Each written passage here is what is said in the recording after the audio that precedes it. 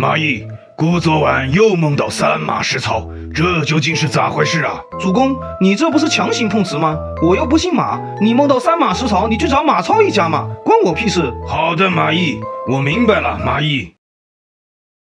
好了，主公，你别叫了，我明白了。今晚我就带我那2个兄弟去你的闺房。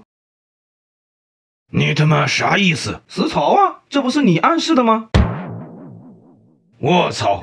故以为上集的1鸟20就已经很离谱了，没想到到你这儿还能有突破。你刚刚刮过疗伤过，就不怕伤口裂开吗？主公，你别在这又当又立。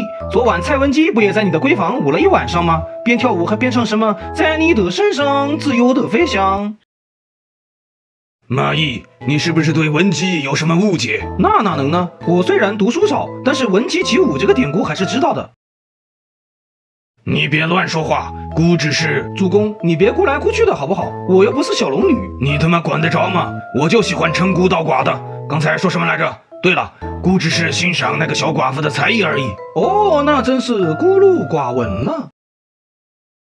大司马，咱俩都正常点儿，诸葛亮就要溜出岐山了，我们如之奈何？我操，岐山这个小青年的身板还真是不错。诶，不对呀，我记得诸葛亮一出岐山的时候，你的戏份不就杀青了吗？大司马，你别跟观众老爷一样较真儿，没事学学小煤炉。你看人家说他东施效颦，他当回事了吗？那确实犯不着，笑贫怕啥？笑贫不笑娼嘛，别像我这样尿频就行。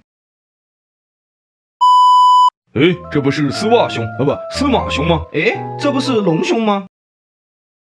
没想到几日不见，你的嘴皮子就这么损了，真是士别3日，当刮目相看呢。哎，我确实刚刮过目，怎么样？现在我的嘴皮子骚不骚气？骚，比甘夫人的尿还骚。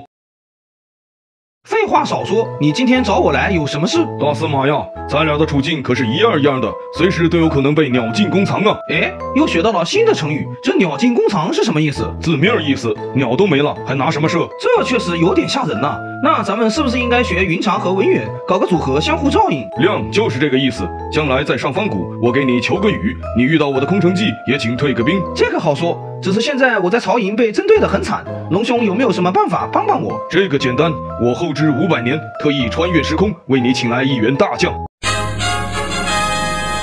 卧槽，这不是子丹吗？没错，子丹版云长，宇宙最强，你还有什么对手搞不定的？龙兄，你有所不知，现在坑我最严重的就是号称子丹克星的曹真父子。卧槽，原来是曹真子丹。没错，不过比起曹真，更难对付的是他的儿子曹爽。好，那我就再派出一员猛将，专门来帮你克制这曹爽。